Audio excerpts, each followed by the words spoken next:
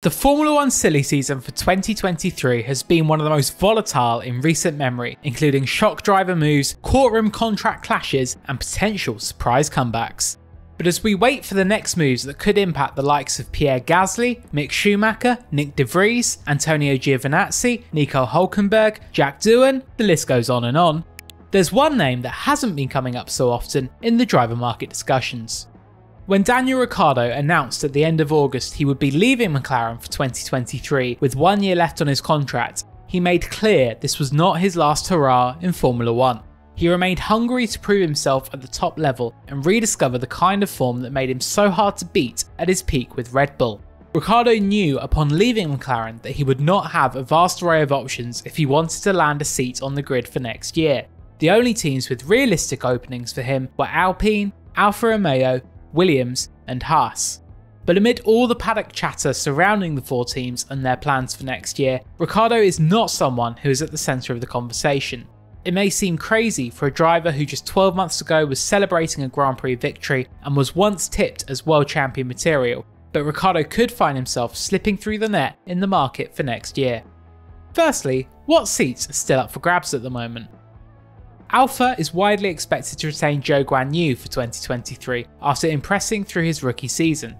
Alpine has set its sights on Pierre Gasly, but appeared it may face trouble signing him as the FIA refused to grant IndyCar star Colton Herta exemption for a super license.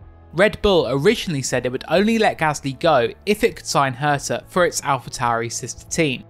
But it emerged last weekend that Red Bull advisor Helmut Marko met with Nick De Vries in Austria, putting the Dutchman on the radar for a potential AlphaTauri seat next year. De Vries is also set to be in action testing for Alpine this week, which has been exploring options if it could not land Gasly. Antonio Giovinazzi is also testing for the team, while Nico Hülkenberg is also thought to be of interest. Both of those drivers are also in contention for a seat with Haas.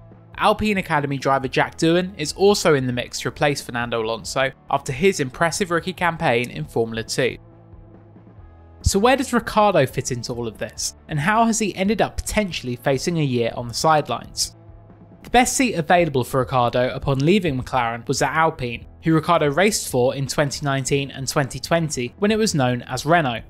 The nature of Ricciardo's exit from McLaren left a sour taste for many at Renault, and although Otmar Safnauer said this would not be a deal breaker for a potential return to Enstone for Ricciardo, it's left a lot of doubt over the viability of such a partnership.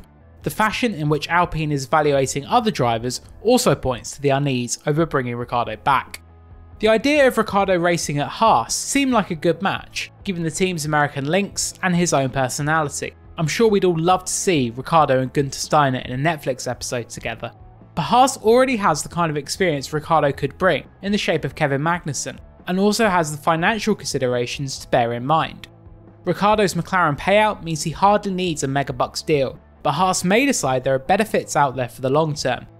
Steiner has said that Haas must be careful when it comes to looking at options for 2023, questioning why things didn't work out for Ricciardo at McLaren. So that leaves Williams, who got a chance to see just what Nick De Vries is capable of through his Monza cameo. Williams boss Jost Capito said after the race there was nothing else De Vries could do to make a case for a seat in 2023, suggesting it was down to elements in the background that may decide his future. But if it were to lose out on De Vries to AlphaTauri, then Formula 2 driver Logan Sargent might be an option to make the step up with Williams, assuming he can clinch the required super license points. All three teams have their fates intertwined, such is the nature of this year's driver market. It means hope is not yet lost for Ricciardo, but if he does end up spending a year out, he's already made clear that it won't be the end of the world, and that he won't jump in a car for 2023 just for the sake of it. If it's not meant to be, then I'm totally okay with that, said Ricciardo at Monza. I'm not going to be too proud. We certainly haven't given up on it, but that's kind of where my head is at the moment.